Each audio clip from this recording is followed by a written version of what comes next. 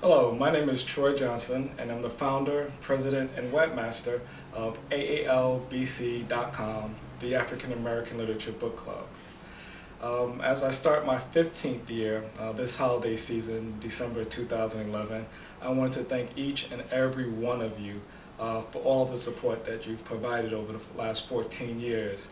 I want to thank all the writers who generate tremendous content and are paid far too little relative to the value of their support.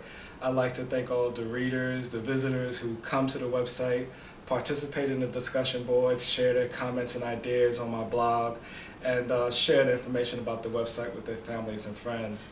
And most importantly, I'd like to thank all the advertisers who supported this website with their financial dollars. It's their dollars that actually fuel the website. The last quarter has literally been the best quarter for advertising revenue for AALBC.com since we started. And that's despite a tremendously difficult environment, both economically and the nature of the web, the very nature of the web itself.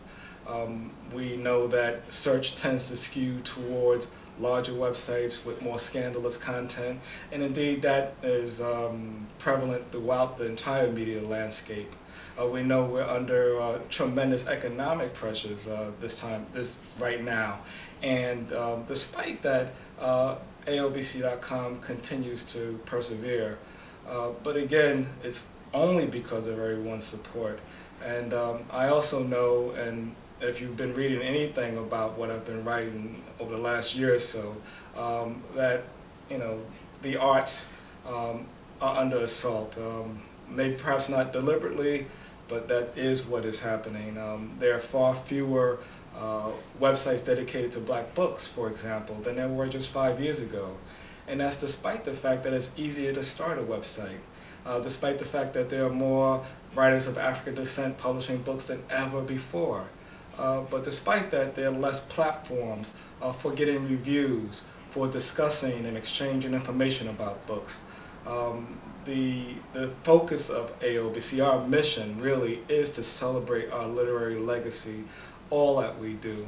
And unfortunately, there are not enough websites doing just that. So I understand, appreciate, and want to acknowledge all the support that I've been given.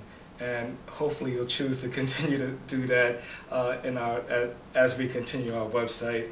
And I'd like this thing to continue in perpetuity, but that won't happen unless we get everybody on board supporting not only AALBC.com, but the other websites, the other literary magazines, anyone that's doing anything to promote what we are writing from our voices, from our platforms.